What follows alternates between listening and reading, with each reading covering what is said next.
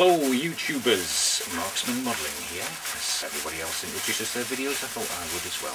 Why not? I know Ringo up in sunny Manchester always says what the weather's like, so here in sunny Wimbledon, because it's Wimbledon fortnight, it's actually absolutely hoyendoon with rain as usual because the tennis is on, which always happens. So,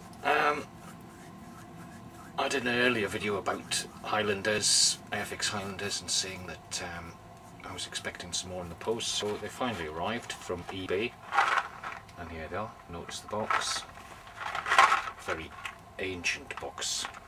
Don't know what date it's from, but it must be from the 70s, I think. It's got the little hole for putting on the shop shelves there. And this cost me the princely sum of £4 for 48 figures, because some extra ones have been put in there.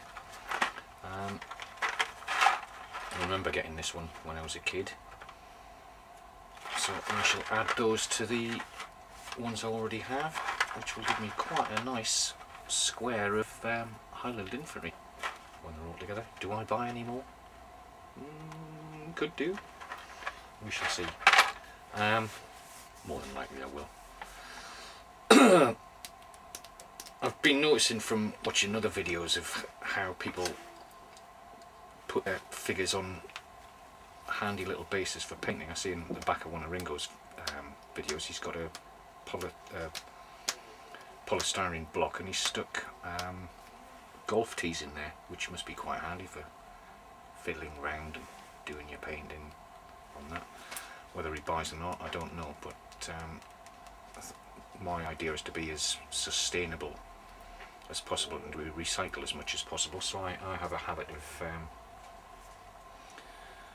buying champagne, as one does, or Carver in this case. I don't really buy champagne, I just get the cheapo stuff, and so I use champagne corks or wine bottle corks, stick a bit of blue tack on the end and stick the figure on that, and you can manoeuvre them as you like and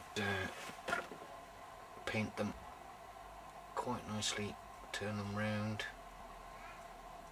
and that works very well for me. I've been doing this for about 30 odd years, so I don't see why I should change unless I come up with a better method. So that's what I use. I know a lot of guys use things like empty paint pots. I don't buy those sort of paints. I don't like the expensive Citadel things, so I just buy tubes of acrylic, and if you go into your local art shop you can get some really cheap ones, buy in bulk. So there you go, that's the type of paint I use, which is the Winsor & Newton types. Okay, thanks for watching, and as I do some more painting I'll put them up. Okay, bye for now.